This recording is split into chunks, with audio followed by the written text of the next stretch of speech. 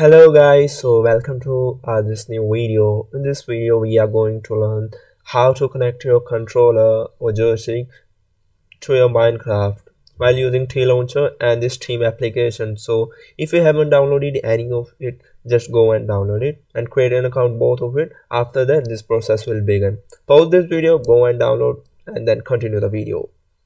I'm giving you 3 seconds. 3, 2, 1. Okay, so here we begin. After the whole process, just open your Steam application. I'm on this library page, so I don't know where you will be. Just click on the library, and as you can see here is the add a game option. Click on this, add a non-stream game, browse,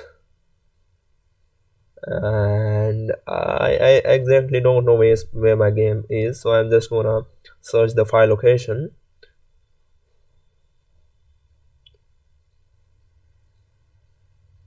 Just copy this and wait a second and paste it here. So I'm here right now.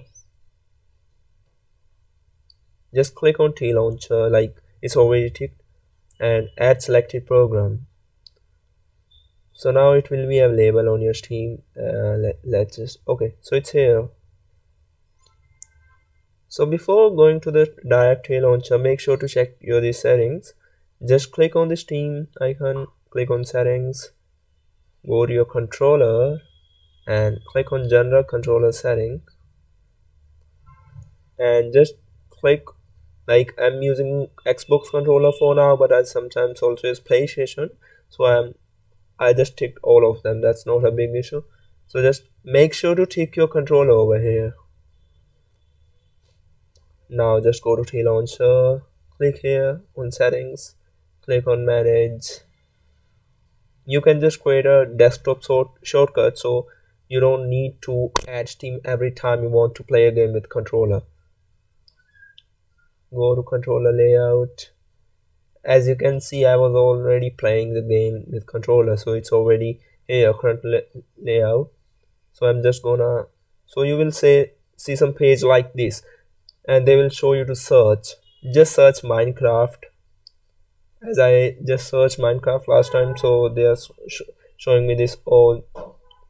And here's the T-Launcher Minecraft Xbox controller, T-Launcher Minecraft Xbox controller. Find the perfect one for you. I searched T-Launch, I maybe searched Minecraft Xbox controller, so that's why they are only showing the Xbox one. So just click on the one you want to add and it will be get add here. You can edit layout, like if you want to change any button or something like that. For me it's already perfect. You can change the sensitivity from here if you want to, and for me, as I told you, it's already perfect. Now just go back. Now it's all done. All you have to do, click on the play button. It's launching T-Launcher. I'm not gonna run the game because it's gonna destroy my PC, you know.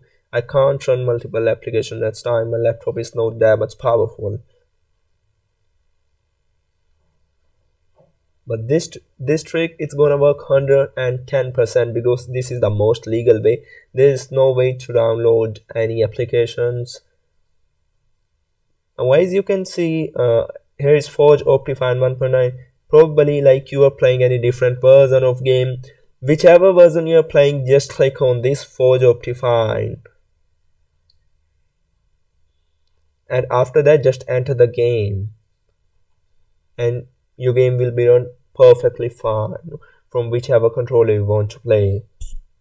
So that's it. Pretty basics.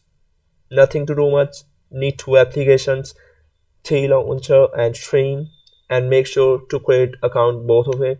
After that, boom.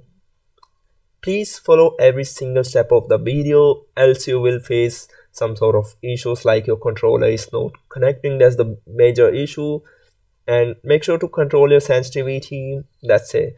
There's nothing much to do. It's pretty basics. And thanks for watching the video. Make sure to subscribe to this channel and like to this video and share to your friend who also want to play a Minecraft with your controller.